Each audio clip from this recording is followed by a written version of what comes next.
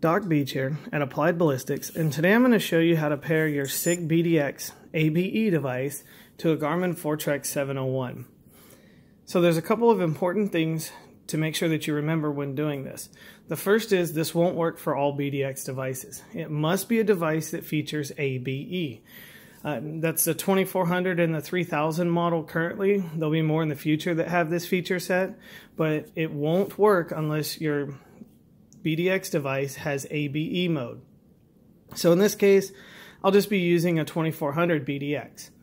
The other important thing to note is you must have firmware 2.95 or newer on your Foretrex 701. Firmware 2.95 was the first firmware that featured the connectivity, the bridge between the two devices. So let's go ahead and get started here and show you how to pair these two devices together. Starting with the 2400, we want to make sure that we're in ABE mode. To do that's fairly simple, so we'll turn this device on, and you can see here that this device is already in ABE mode. But to change that, if you were LOS, AMR or something, you would hold the mode button down. The very first setting is the setting that you're looking for, and you would simply tap the range button until it says ABE. Once you've done that, you can move on to the Foretrex 701. Now with the Foretrex 701, I'll turn the light on here to make this easier. What we're going to do is we're going to navigate to the settings page. So we'll hit the page button.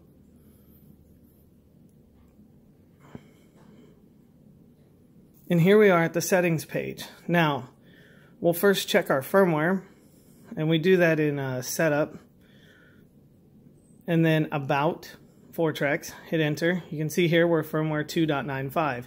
If we weren't, then we would need to update the firmware, and Garmin offers software on their website to do that. It's fairly simple. You just use the included cable. The next thing that we're going to need to do is we're going to go to Connect. Then we're going to scroll down all the way down to where it says Applied Ballistics. We're going to hit enter.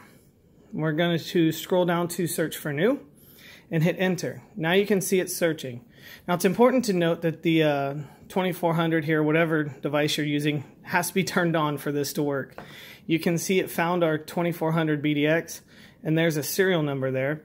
If you were in a crowded place and multiple devices popped up, you could just look at the bottom of your SIG device, find the serial number and match them. Generally, most people will probably only have the one option because you're doing this from home. So we'll go ahead and just hit enter on that device. You can see now that it populates it in this field, and that's it. We're connected. So the next time that we go to use our device, or if you wanted to start using it right away, all you have to do is turn it on, you range a target, and it's going to update this range for you off the laser rangefinder.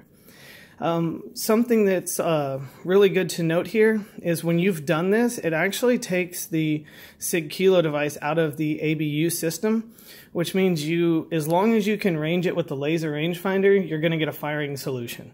So you could laser a target at a mile, beyond a mile, whatever you wanted, and you'll be able to get that firing solution instead of the ABU's 800-yard system limitation. So that's one of the advantages to doing this. Also, it does allow for easier use of the 701 because you or anybody could laser the target for you. You'll see it pop up here, and it'll give you your firing solution.